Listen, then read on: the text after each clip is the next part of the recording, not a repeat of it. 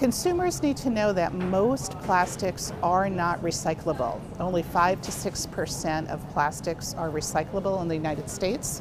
So your key tip is to try to avoid plastic wherever you can.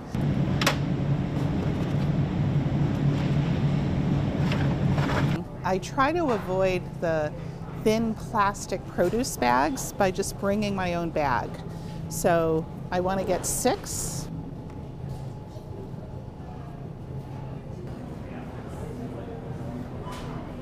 I just don't love peanut butter in plastic, which is what it mostly comes in.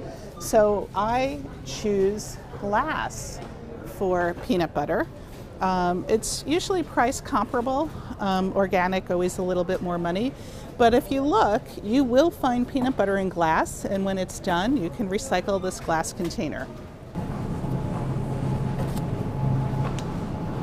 I know these are convenient, but I try to avoid them and purchase this for carrots. These carrots actually taste better, and you can avoid this plastic. This film plastic isn't really recyclable. A trip to any American supermarket is a little bit of a plastics disaster, but there are steps we can take as individuals to reduce plastic. It takes a little bit of thought.